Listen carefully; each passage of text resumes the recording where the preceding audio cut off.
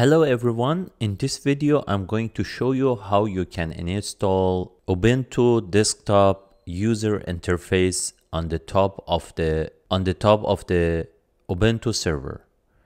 In other words, when you are installing Ubuntu server, there is no user interface you can interact with. We are going to install Ubuntu server user interface so you can use it easily and you can interact with your server. So let's get started. First, I'm gonna go ahead and enter my username. Next, I'm gonna enter the password. As you can see here, now if you see it's written user at your name of the machine, that means you are successfully entered to the server. So next I'm going to clear the screen. Now I'm going to enter to the super user account by typing sudo su and then enter our password again. Now we have entered as a root user in our server. So I'm gonna clear everything.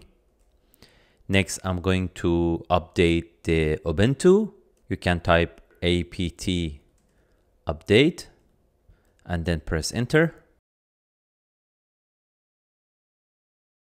And once the server is updated, I'm going to type apt install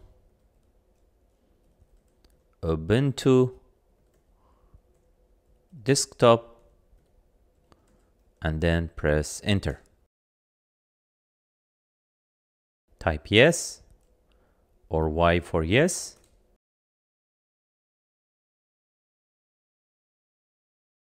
Wait until the installation is going to complete.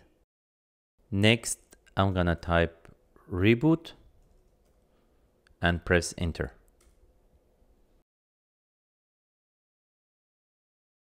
Congratulations, now you have installed Ubuntu Desktop on the top of your Ubuntu server. Now all you have to do is enter your username and password and enjoy using the Ubuntu Desktop user interface.